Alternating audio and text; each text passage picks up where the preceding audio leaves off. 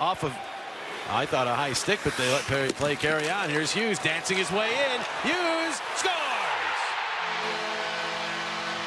He's dazzling. And after the play was not whistled down in center ice, the Devils jump on the puck, and the power play goal gives them the early lead. Yeah, and if it was a high stick by Hamilton, it is challengeable by the Flyers. There's a missed stoppage, but here's the play by Hughes. He goes through two guys. I mean, what a play by Hughes, and then the shot. He picks his spot and just pops it right up in the top of the net above the blocker.